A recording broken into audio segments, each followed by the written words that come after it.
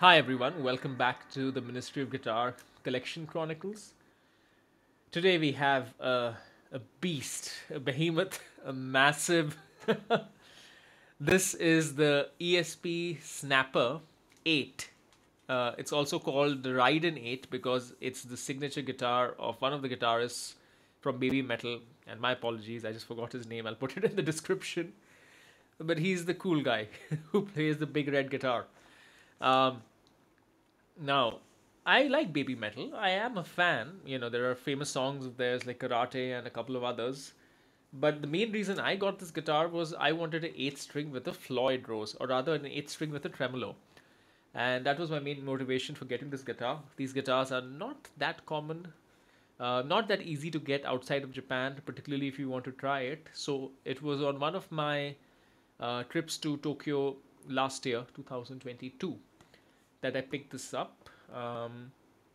And I have been not just, I don't want to say pleasantly surprised, but just amazed by how much I have liked this guitar. And this guitar has been one of my mainstays in the rack that you see just over there. Uh, so some specs on this guitar, and I'll tell you what I like about it after that. So this is the 27-inch scale.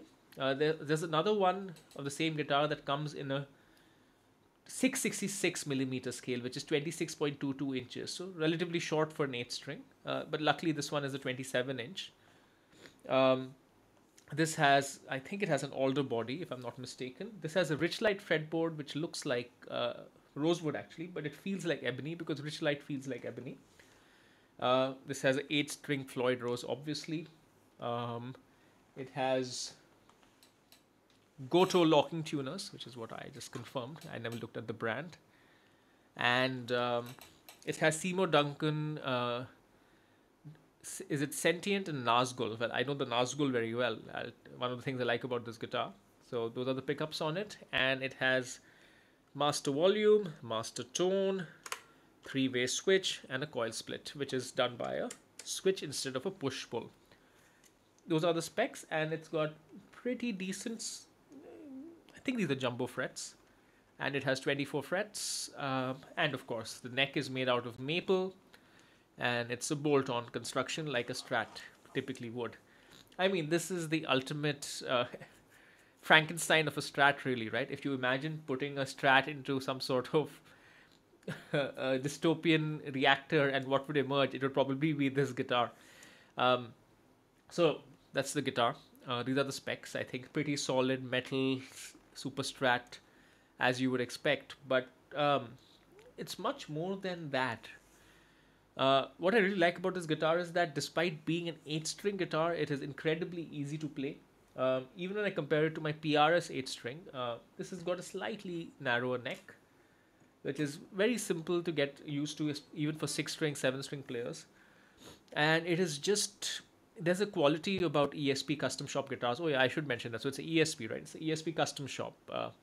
So just for those of you who are not that familiar with ESP branded today is the Custom Shop. E2 is the made in Japan. There's also a cheaper made in Japan version called Edwards. And then LTD is made in Korea for the higher end and made in, I think, Indonesia now for the lower end. But this is the top of the line. This is the Custom Shop. So, of course, the quality is as befits that status. And it is, the thing about ESP guitars is that they are incredibly easy to play.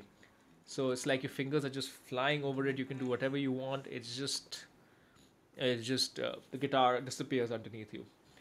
The only other guitars that do that for me are certain PRSs, but ESP original is right up there.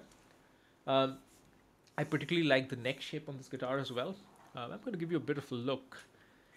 It's for an 8 string, it is not very thick. It is on the thinner side for an 8 string, but together with the satin maple finish, it's just a breeze to play. And that kind of contributes to this illusion that you get that you're really playing a Strat, because it kind of looks like a candy apple red Strat. Uh, I forgot to mention one other specification. Sorry for being a little unstructured. Look at that pick guard. So this is, there you go.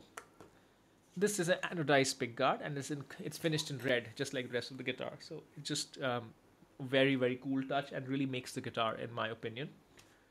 Um, So yeah, the playability of this is amazing. The sound of this guitar is incredibly aggressive, and that's what I particularly like about the Nazgul pickup. It gives you that kind of well, if you like playing metal or you like playing something a little bit more genty, sometimes you like to get that bit of a bullet, like a, well, that kind of a machine gun kind of a sound, very staccato. And this kind of does that really, really well, which I'm going to demonstrate in a second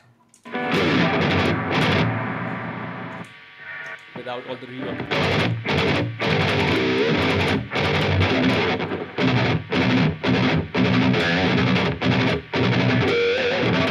It's really got that attack. So that's good about it. The other thing that's good about it, it's very, very versatile as well. So it can be surprisingly warm and surprisingly thick in the neck pickup.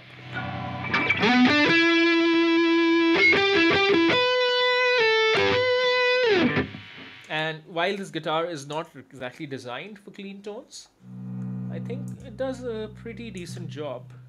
And not that this is a clean tone, this is a Marshall tone, but bridge pickup. Very useful coil splits actually. See, if you put it in the coil split and middle position, it sounds like any other guitar. Very versatile, nice, thin sound. So the two pickups with the coil splits gives it the standard 6 sounds, which makes it extremely versatile. And you can use it for anything you want. You can go and play in a regular pop band and pretend that you're playing a Red Strat, and only the metalheads will know that's something different going on, or they think that you just have a really large guitar. Okay. So other than that, what else to note? Tuning stability is great. As I do with most Floyd Roses, and that's just me, I don't tighten the nut fully so that I can have my tuning stability ability. And in my experience, what I found is with the higher end Floyd Roses, even if you don't lock the nut, there's no problem with tuning stability, to be very honest. And that's what I do just for my convenience, so that I can drop down, to whatever, to E or to D, or to A or to D, depending on my mood. Speaking about dropping down, 27 inch is a great scale length for 8 inch, for 8, not 8 inch, 8 string guitar. And I would recommend it. It does not feel flobby. This has very light strings, honestly. I think it only has a 64 on the low F sharp, and 64 for F sharp sounds super thin, but it's decent. You get a nice pop.